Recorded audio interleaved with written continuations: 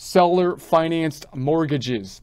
So if you sold your home or other property and the buyer used the property as a personal residence, list first any interest the buyer paid you on a mortgage or other form or seller financing. So if this, again, somewhat of an unusual situation where you have a seller financed mortgage. Now, again, that's not normally kind of the case, because usually what happens when you sell a home, you have a mortgage on it, you have a loan on it, and then the other person's going to pay you. They're usually going to have to take out a loan, but they're going to take out the loan from a financial institution. They're not taking out a loan from you typically, right? And so they take out a loan from the financial institution, and then they pay you as you sell the home. And then you pay off your financial institution for the mortgage that is outstanding, take the rest of the money and go with it. But you could imagine a structured sale where you have a seller financed mortgage situation. So if you sold your home or other property and the buyer used the property as a personal residence, list first any interest the buyer paid you on a mortgage or other form of the seller financing. Be sure to show the buyer's name, address, and social security number. So you must also let the buyer know your social security number. If you don't show the buyer's name, address, and social security number, or let the buyer know your social security number, you may have to pay a $50 penalty, which seems fairly low, $50 penalty. But if you or the buyer do not have a social security number, use the appropriate TIN for the filer or recipient of Form 1098.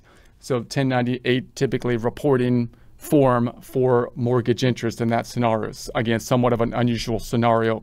So for more information, see General Instructions for Certain Information Returns 2023. Nominees. So if you received a Form 1099 INT that includes interest you received as a nominee, that is in your name, but the interest actually belongs to someone else.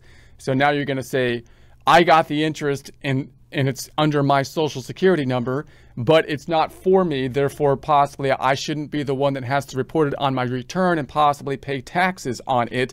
However, the IRS is going to see it as having been reported on your return because they have the 1099 too. So what do you do in that situation? So once again, if you receive a Form 1099 INT that includes interest you received as a nominee, that is in your name, but for the interest actually belongs to someone else, report the total on line 1. Do this even if you later distributed some or all of this income to others. Under your last entry on line 1, put a subtotal of all interest listed on line 1. Below this subtotal, enter nominee distribution and show the total interest you received as a nominee. Subtract this amount from the subtotal and enter the result on line 2. So in other words, you're going to list the amount. Why? Because if you don't, the IRS is almost surely going to give you an audit or something because they have a 1099 listing the amount on their end, right? So you have to list the amount and then subtract the amount out. And in that way, you'll be able to show what's on the 1099 so the IRS can see it.